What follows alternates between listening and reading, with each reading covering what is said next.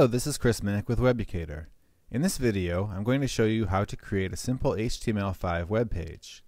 This video was inspired by a blog post by M. Howes, which is available at the URL shown here.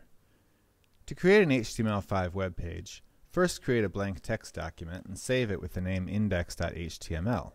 Here's the web page we'll be analyzing.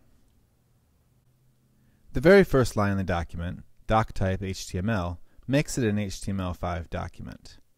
We are adding one div element called wrapper to enclose all of our information about figure skating.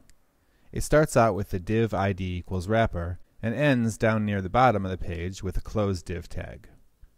We have one heading element, h1, and many sets of p tags. Inside our p tags, we have a lot of text. We've added a span inside one of our paragraphs. Notice that a span element can go inside a p element in our HTML5 document, but a div element cannot. We also have one image, which we've included with the img element. It has no ending tag because it is a void element. We've also added one HTML5 semantic element, aside. We are using it like a pull quote. It's not necessary in the flow of information and can be moved to the side of the page. Next, let's create our Cascading style sheet file and name it style.css. Here's the finished style sheet. We'll give our page a nice light blue background with the body attribute in our Cascading style sheet that refers to our body element in our HTML page. We'll also list the font we want to use for everything on our web page, which is Verdana. We'll give the wrapper a width and some margins. We'll give it margins of 20 pixels on top and bottom and auto on the left and right side. This enables us to center it in the web browser. We'll also give it a drop shadow.